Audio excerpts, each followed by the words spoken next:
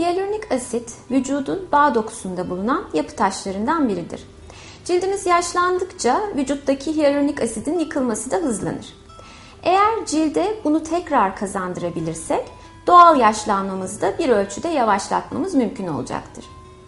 Cilt gençleştirmede kullanılan hyaluronik asit 15 gün aralıklarla 3 kez cilt altına enjekte edilir. Kişinin cilt yapısına göre yılda 1 ya da 2 kür önerilmektedir.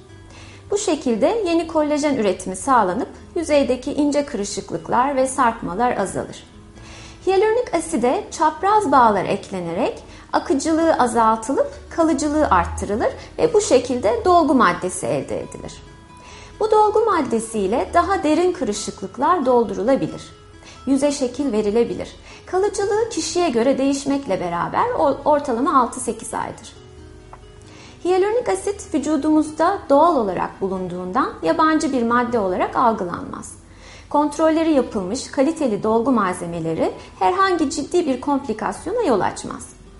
Uygulama öncesi lokal anestezikler ile bölge uyuşturulur.